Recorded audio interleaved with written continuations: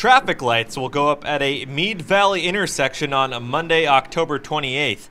9 days after popular Harley-Davidson salesman 27-year-old Mike Slagle died in a collision at the site and the same day as his funeral. According to Riverside County statistics, there have been at least 13 crashes at Cajalco Road and Alexander Street since 2009. Traffic engineer Lawrence Ty said Wednesday that Riverside County decided in 2010 to install the signals at the intersection west of Paris after there were 6 collisions in 2009. Currently, the intersection is controlled by stop signs on Alexander. Traffic does not stop on Cajalco, where the posted speed limit is 50 miles per hour, but vehicles whizzed past there much faster on Wednesday. Slagle was riding his motorcycle east on Cajalco when the driver of an RV heading north on Alexander pulled out in front of him.